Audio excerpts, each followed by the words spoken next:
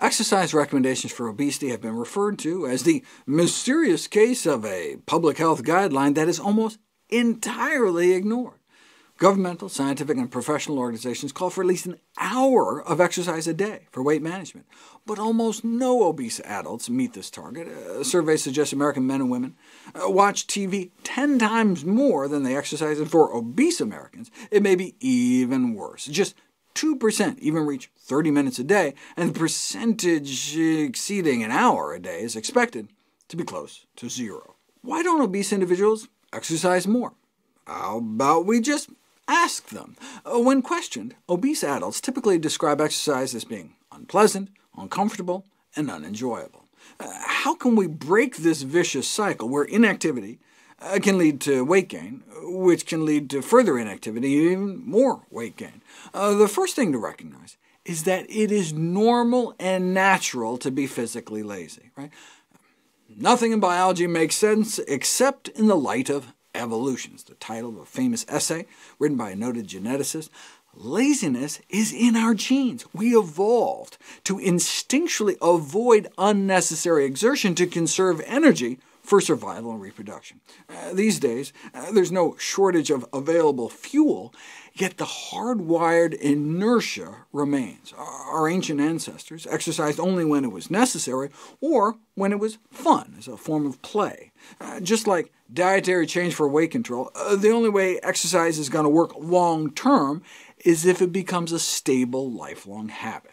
Exercise is really only effective if it's sustainable. So we need to restructure our surroundings to require more physical activity, like using a treadmill desk, and figure out how to make exercise more enjoyable. It should just be like a walk in the park. Literally, perhaps. Wise advice from a 1925 medical journal entry: the best prescription to be written for a walk is to take a dog and a friend. Listening to your favorite music might also help. Music has been described as a legal method for improving peak performance and, more importantly, the enjoyment of high-intensity interval training.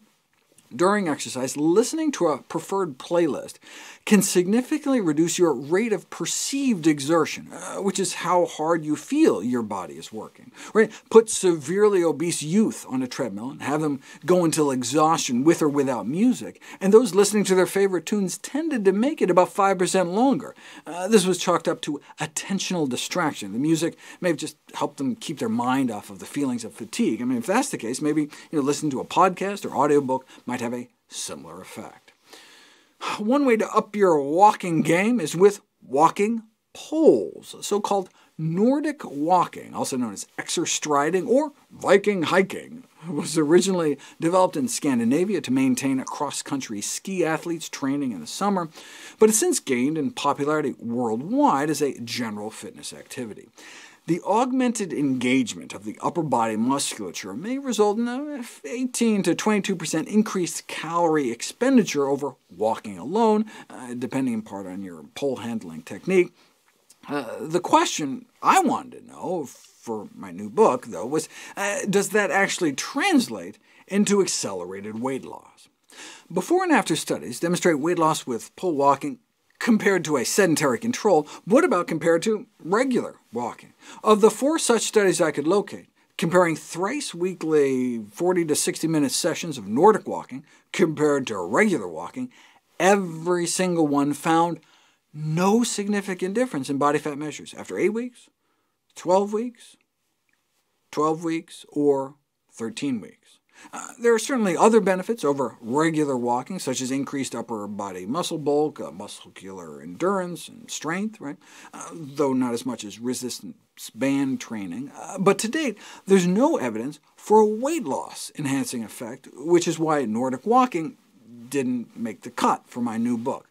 But just as we were going to press, this study was published, the first ever, to combine Nordic walking with diet compared to the same dietary program with regular walking, and, once again, no significant difference in body weight or anything else.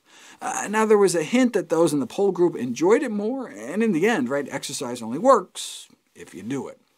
And there may be other benefits. Nordic walking beat out regular walking in terms of reducing symptoms of depression and improving sleep quality.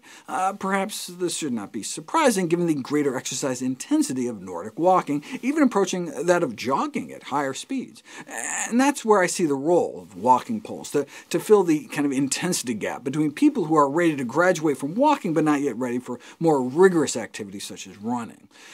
The only potential downsides are the added expense and, reminded of Monty Python's Ministry of Silly Walks sketch, the indignity of looking a bit ridiculous.